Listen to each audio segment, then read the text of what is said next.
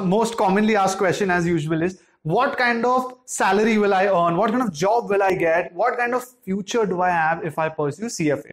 So if you're pursuing only CFA, right, there are many companies currently which are ready to hire you at various packages. So CFA has one big advantage, right?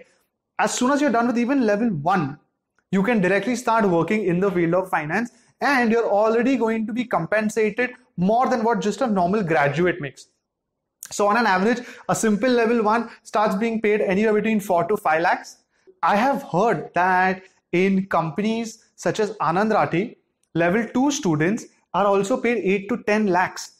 And if you're level 3, the sky is the limit.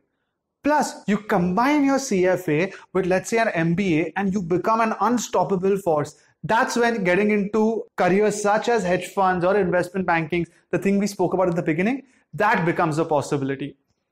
And that being said, what kind of profiles can you get hired into? CFAs get hired into things such as portfolio manager. They basically do something known as equity research. So you just sit and analyze all the companies that are listed and trading in the market.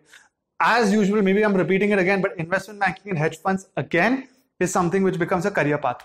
And when it comes to what kind of companies hire CFAs, you can, if I look at Indian companies such as 𝗵𝗍𝗏 Oswal, 𝗺𝗻𝗃, ICICI Securities, these Kotak Mahindra Securities, these are the Indian companies that hire. And when it comes to international MNCs, besides the big four, companies such as JP Morgan, Morgan Stanley, Goldman Sachs, all these kind of companies hire CFAs. And this is just for India. You can take this qualification and travel across the world, and you will have opportunities anywhere in the field of finance.